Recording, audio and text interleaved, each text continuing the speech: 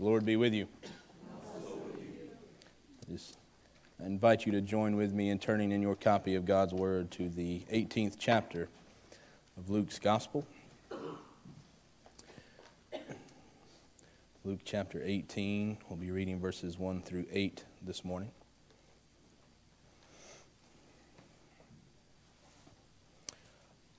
Luke chapter 18, verse 1 reads,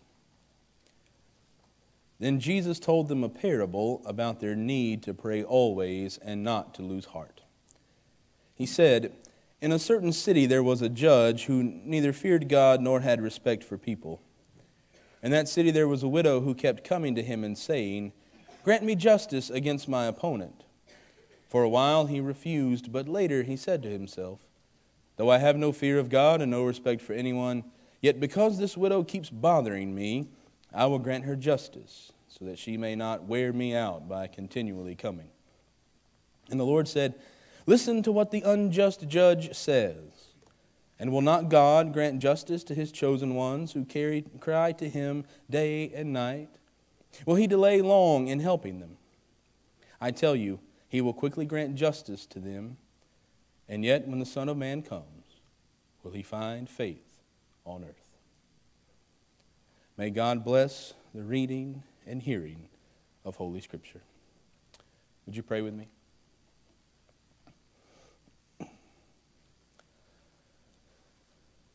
And now, O God, Father, Son, and Holy Spirit, we pray you give us ears to hear your words, while whatever words I may place in the way, Lord, are quickly forgotten, and yours remain, changing us more and more into the likeness of your Son, Jesus Christ, in whose name we pray. Amen. You ever been pushing your buggy? That's what we call it. I didn't know people didn't call it that, by the way. You know, some folks call them carts, but buggies. Pushing your buggy down the aisle at Winn-Dixie or Walmart or wherever. And you come up on a mother and her child. Mom is there with a grocery list, milk, bread, eggs, sugar. But the child right next to her sees something on the shelf and is captivated by it. Doesn't really matter what it is. It could be a bag of candy. It could be a box of cereal. It could be one of those little frustrating things they sell at grocery stores like green squirt guns or pink foam footballs. We don't eat those. Why do they sell them at the grocery store? But he sees them, his eyes fixed on them, tugs at mom's shirt sleeve right at the elbow. "Mama, hey, Mama, can I have that?" Mama doesn't even look up. No, child. You can't have that. That's what we call phase 1. Phase 2 goes a little differently. Child rethinks his strategy, tugs on Mama's shirt sleeve. Mama, please, can I have that?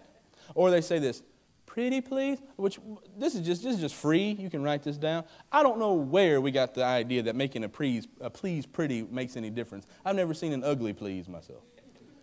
But he says, and I can't fault the kid for that. I mean, I had parents, grandparents, you did too. Maybe you're one of them. Child comes to you, "Can I have that?" And what do you say? "What's the magic word?" My sister always thought it was "now." But no, it's "please.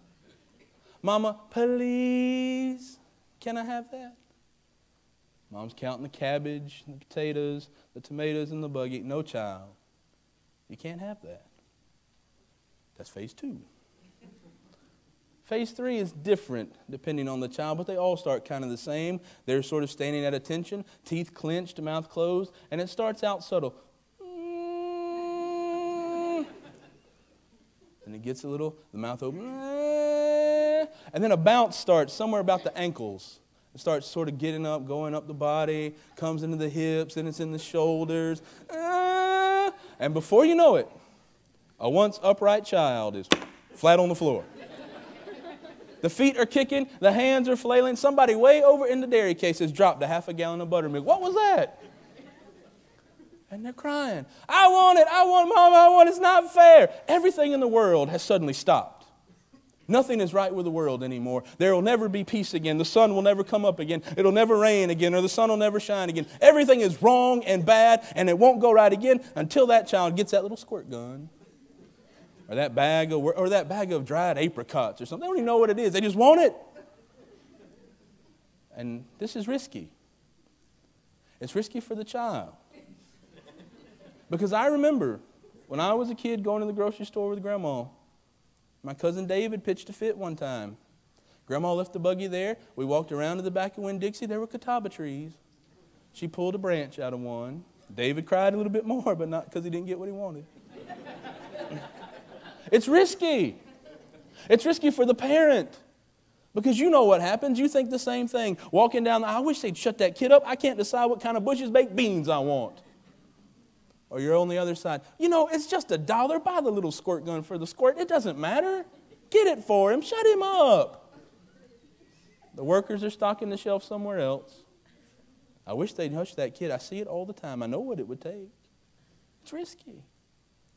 Good parents, which I may not be one, will usually pick the child up, console them, comfort them, teach them some of life's simple lessons like Mr. Rogers would, sit them in the buggy, and off they go down the aisle.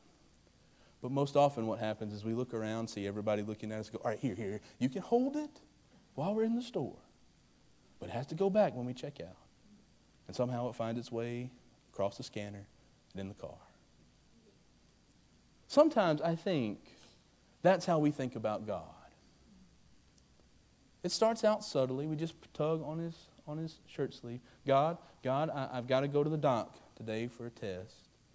If you could, I mean, if it doesn't, if it's your will, make sure it's okay. We just sort of tug. And then the doctor calls us. I need you to come back in. There was something abnormal. Something wasn't quite right. Our language changes. Please, God, don't let it be cancer.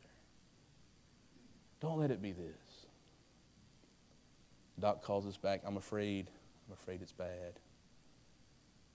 And then we start throwing fits. Why, God? It's not fair. I go to church every Sunday. I go to Sunday school. I say my prayers. I give my tithe. It's not fair. And we pitch a fit. And we pray, and we pray, and we pray. And we hope that God will just give in. Okay, child. Hush. Hush. Some of us think about God that way when we read a parable like this. And then there are times we think of God like an addict sitting at the slot machine. You think it works by sitting back and sort of calculating, watching as people go up to it, sitting in the casino lobby all day, watching as they come up and feed the machine quarters, pull the lever, you watch the clock and you say, okay, in 3 hours, this many people came, they put in this many quarters, they pulled the lever this many times, and this is when they won. It's a simple algorithm, a simple formula, but that's not how they do it. They sit there with their cup, their bucket of coins, one at a time, feed the machine, pull the lever, rolls around. Cherry, lemon. I was close. Coin goes back in. Cherry, lemon, orange. That's just a fluke. Let me try again. And they put it in and over. And they sit there for hours until they realize their mind starts playing tricks on them. You know what it is? I need to put the quarter in the machine and count to 3. And then pull the lever. Clink. 1, 2, 3. Boom. Cherry, orange. I pulled it too fast. Clink. 1, 2, 3. Again. And then they come up with all kinds of reasons. I should spin the quarter as I put it in. I should wait till 5. I should pull it slow. I should pull it fast. It doesn't matter. The mind begins to play tricks. We do this sometimes, I think, when we read this parable. It's how we think about God. We pray, and when something doesn't go our way, we're not praying the right way. So you go in the guest bedroom, you clean out the closet, you take all the coats out, put the Christmas tree somewhere else, you stick a kitchen chair in the corner, a little table, a little candle, a Gideon New Testament. Every morning you go in, you shut the door and you pray. Every night before you go to bed, you shut the door and you pray, and nothing happens. And someone says, you're not doing it right. Maybe you should go to the altar. That's the steps on the chancel. Get down on the altar. That'll change things. So you come down and you kneel on the steps and you pray and your face is wet with tears and nothing changes. Someone says, what you need to do is you need to get that prayer of Jabez. That'll work. prosperity dribble stuff. You try that, it doesn't work. I said, well, what you need to do is go out in the woods, sit at the base of a big oak tree, stretch your hands out to the sky, and pray for 3 hours. You try it. It doesn't work. That's what we do. We think sometimes it's about just getting the combination right. Just doing the things right. That may be one day, that's what it is. We're praying so much. Jesus is trying to teach us, just keep praying until you figure out the right way. But that's not what it's about. And then sometimes I think we see God like a big car dealer in Texas. Now I say Texas because I don't remember, I haven't heard of anyone doing this in Alabama. But in Texas, every once in a while, you'd hear on the radio or you'd see on the TV, the Nissan dealer, the Chevy dealer, somebody is having what they called a hands-on a hard body contest. Y'all ever heard of these? What it would do is you'd come out to the dealer on Saturday, sign a little waiver, and then when the whistle blew, you stuck your hand on the car. And you didn't move. And the last one with their hand on the car, guess what? They got the car. They got to keep the car. Oh, there were potty breaks. There were times to go eat lunch, those sorts of things. But they would keep their hands on the car. And it always went about the same way. The first folks who came just as looky-loos, about 30 minutes in, I got better things to do than this, take their hands off, disqualified, they'd go away. But the hours would go by. And sometimes it was silly things. Somebody would yawn, and they pull both hands off the car. Sometimes people would trick them. They'd have their left hand on the car, watch on the hand. What time is it? Oh, you got me. But eventually, when it got right down to it, there were 2 or 3. They were always the same kind of people. Hands on the car, been standing there for hours. I need this. I need a mark in the wind column. Wife left me, took the kids. I need this. Other person's over there, oh yeah, I need it too. Dad had a stroke. He's got to move in with us, so we can't afford a U-Haul. I need this truck to bring him in. I need the truck to move him in. And they're all the same. Hands on the truck. I think we think that way about God sometimes when we read this. That the point of persevering is to just hang on until we beat someone else out. The farmer sitting in his field, dry as a bone, praying for rain. And across town in a barn, a couple praying that it won't rain because it'll ruin the wedding pictures.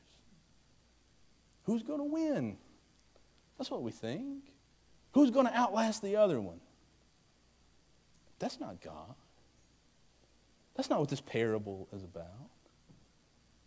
Jesus tells the story, Luke tells us, so that the disciples may remember to pray always and not lose heart. And he tells this story about a judge who doesn't give a lick about anybody, including God.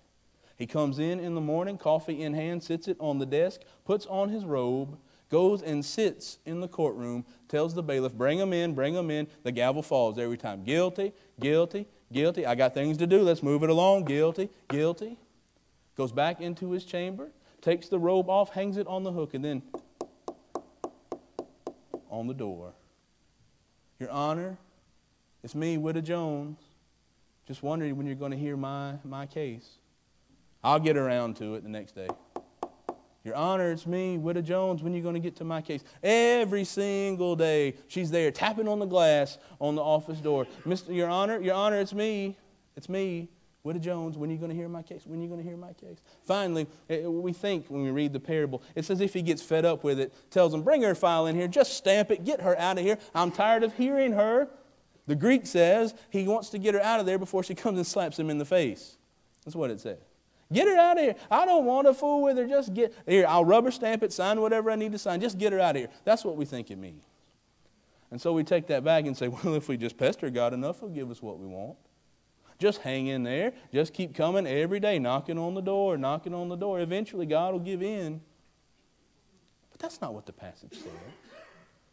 That's not what it's about.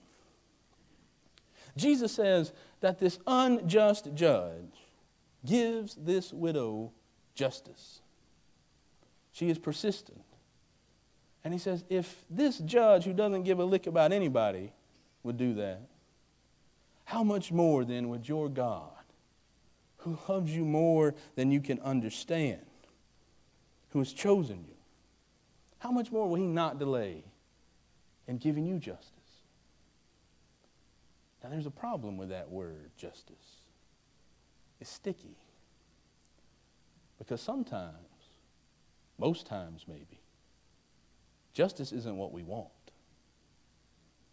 Justice isn't what we want. For those of us who live on this side of the line that divides the world in half, we don't want justice because justice erases that line.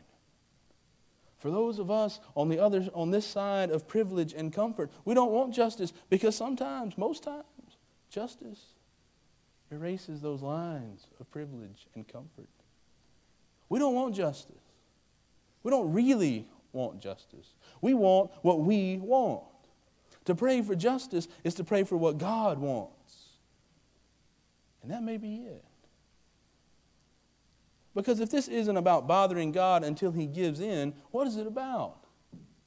If it's not about pestering God, what is it about? I think it's about a faith that pesters us. It reminds me of one of those stories I used to hear in Bible school and Sunday school. 3 friends, Meshach, Shadrach, and Abednego. King Nebuchadnezzar of Babylon, big wig in his time, had built this big statue, told everybody, all right, when we sound the alarm, when we play the music, everybody bows down, everybody worships. If you don't, you'll be sorry. Only 3 people didn't, Meshach, Shadrach, and Abednego. They bring him in, and Nebuchadnezzar doesn't even care. He just tells them, look, I don't care who you worship, just worship this statue. You're making me look bad. Just do it. And I love the way the writer of Daniel says it. He says that Nebuchadnezzar had a furnace prepared that was so hot that if you even got close to it, you were consumed by the fire. And Nebuchadnezzar tells them, he says, all right, you got one more chance. When the music plays, you bow down and worship or I'm throwing you in there. And I love what they say next. All 3 of them in unison say, you can throw us in the fire, but our God will deliver us. And it's great if you leave it right there, but it's even better if you keep reading because they say, but even if He doesn't, He's still our God and you're not. Maybe that's what this is a parable about. Or about when the disciples came to Jesus. Lord, teach us how to pray. Show us how to pray. John's disciples, John taught them how to pray. Teach us. And Jesus says, well, when you pray, say, our Father in heaven, hallowed be your name. Your will be done. Your kingdom come on earth as it is in heaven. That's what He said. Not give us what we want. Your will be done. It was like when He was just a few chapters after this one. He's there in the garden. Luke says he was in such agony, his sweat was like great drops of blood falling from His face. Lord, if it's your will, let this cup of suffering pass from me, but not my will, yours. Maybe that's what it's about. Not a faith that is so persistent and pestering that it's all the time, all we're doing is praying and praying, God, give me this, give me this, give me this, give me this, make this happen over and over and over again. But maybe it's about a faith that pesters us to the point where every time we close our eyes, every time we bow our heads, every time we're in a place like this, we cannot help but think of God's will being done in the world. That we cannot help but be consumed by God's coming kingdom and lay aside everything that we want and desire because it's not about our will, but God's. Maybe that's why Jesus says, listen to the unjust judge. He gives this widow mercy and grants her justice. And will not God do the same thing? The answer is, of course, yes, we know God will. And so Jesus says, but when the Son of Man comes, will He even find faith on earth? Because, folks, we come to rooms like this and times like this, and we profess a faith in a God who we trust can do all things. And then we go out into a world and are silent. And we go out into a place where there is need and there is longing and there is need for justice. And we're quiet. We're silent. And Jesus says, when the Son of Man comes, will He even find faith on earth? I wonder if He'll even find faith in me. Will He find faith in you? Let's pray.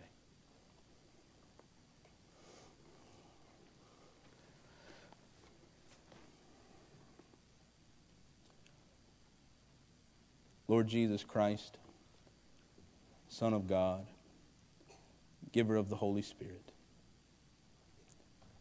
Lord, as we proclaim our trust in you, as we say with our mouths and with our hearts, Lord, that we trust you to bring justice to the world, to bring your kingdom to this world, for your will to be done. Help us, Lord, to live that each day. As our will diminishes, may your will be made greater in our lives, and may you give us the strength and the power to bring it about. Lord, as we are persistent and long-suffering in our prayers to you, remind us, Lord, that you are persistent and long-suffering in your faith in us to do what you would call us to do. So, Lord Christ, be with us in this time. May your Holy Spirit move in our presence. Provoke us, Lord, to make decisions that will not only change our lives, but the lives of others, and Lord, even the whole world. In your holy name we pray. Amen.